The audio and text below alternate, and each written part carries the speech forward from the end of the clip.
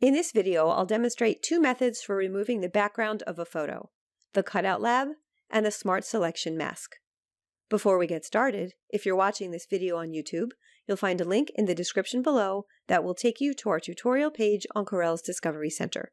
Here you can also download a written copy of this tutorial. In my first example, I want to remove everything except the dog's face. I'll choose Image, Cutout Lab, and expand the window. The first step is to trace the highlighter around the area I want to keep. The highlighter tool is active, and I can change its color. The next step is to choose which area to keep, inside or outside the highlighted area. I'll use the Inside Fill tool and click inside the tracing. I'll click Preview to check the results so far, and zoom in to see more detail. I can add a background in black matte, white matte, or grayscale to make it easier to see the cutout results. For the parts that need to be filled in, I'll click Add Detail, adjust the nib size, and drag around to include more of the photo.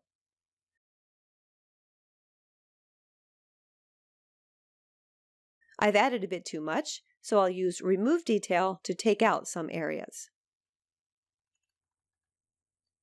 For cutout results, if I keep the cutout option, I'll be left with just the cutout. I can choose to create the cutout as a clip mask, or choose Cutout and Original Image to keep the original image intact. I'll click OK, and now in the Objects Docker I have two objects, Object 1, which is the cutout, and Background, which is the original photo. I'll click the eye icon to hide the background. For a new background, I'll use File, Import, double-click to place the photo at its full size, and move the imported photo below the cutout. With the cutout as the active object, I can use the Pick tool to resize and move it as needed. For my second example, I'll use a mask to remove the background from this tiger photo. Some editing tools can't be applied to backgrounds, so in the Objects Docker, I'll click this icon to create an object from the background. From the Mask tool group, I'll choose Smart Selection Mask, choose Normal Mode to define the initial area, and use this nib size. I'll drag the mouse within the tiger, which masks just about the whole thing.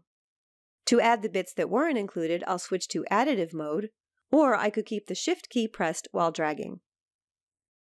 Now a little too much was included, so I'll use Subtractive Mode, or the Control key, reduce the nib size by holding the Alt key while dragging down, and drag along parts to exclude from the mask.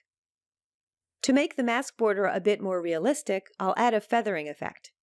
I'll choose Mask, Mask Outline, Feather, and click the overlay icon to see a preview of the results. A low width to the inside will do the trick. The area inside the mask is what would be removed when I use Ctrl X. I can see this when I choose Mask, Mask Overlay. The red area is what will be kept. So I'll choose Mask, Invert Mask, and now it's the tiger that will remain. When I press Ctrl X, the background is removed. I'll copy the tiger to use in another document, open that document, and paste in the tiger. The Pick tool is active, so I can move the tiger into its comfy new spot. This brings us to the end of this tutorial on background removal in Photo Paint. If you've been watching this video on YouTube, you'll find a link in the description below that will take you to our tutorial page on Corel's Discovery Center. Here you can also download a written copy of this tutorial.